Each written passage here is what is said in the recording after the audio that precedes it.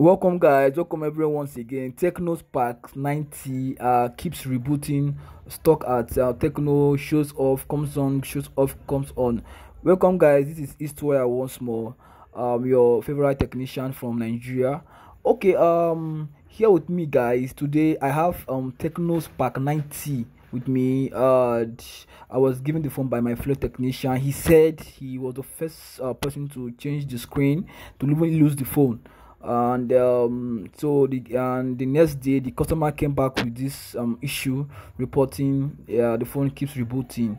Okay, and I said let's give it a trial. So guys, you could see you have to raise the PCB board, the panel from the screen rim, to be sure it's not from the volume flex or from the power flex. Same, you can see guys, it's still doing the same thing. So the issue is not from the power flex, it's not from the power flex, it's not from the volume flex. And let's check the battery voltage and see. So I'm going to be connecting the phone to a light source now, for us to detect if the battery, let's check the battery percentage to see.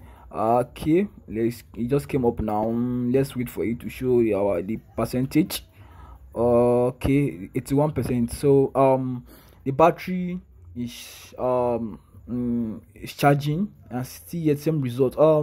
The first thing you have to do is we have to have a physical view of the board to see if there's any issue on the board. Maybe the technician trying to replace the screen, maybe he damaged some IC or no on the PCB board. But I'm kind of, from the look of things, the PCB board is okay, it's fine.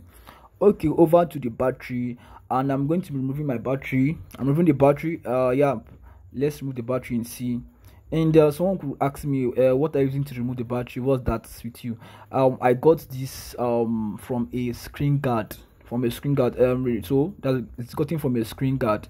Okay, yep. Now that's where the battery IC is, at the edge of the battery.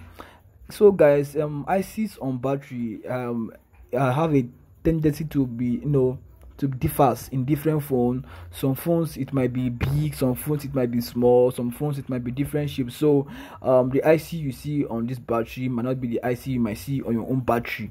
So just note that. Okay, now so what I have to do here is sometimes you could just remove the diode and run the jumper straight.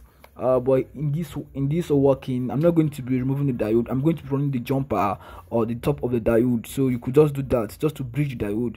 All these diodes ICs, they have a lifespan, and sometimes they have a tendency to to get weak, or to work less.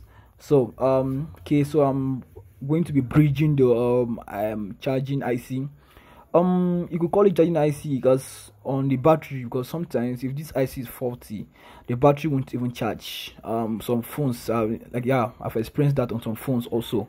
The phone won't even charge. Okay, now you can see guys, after bridging the battery, the battery, and you guys could see the IC. That's it. And let's couple the battery here to avoid it bridging or having contact with the board, and let's test the phone and see. Okay, I'm testing the phone now. I'm going to use this opportunity, guys, this medium, to thank you guys for your share, your like, your comment. I really appreciate a lot. I'm open for questions and corrections as well. And okay guys, the phone just came up now. Let's wait for the phone to boot out to be sure or the working is complete. So this is Israel. Like, comment, wait for more videos. Thanks guys.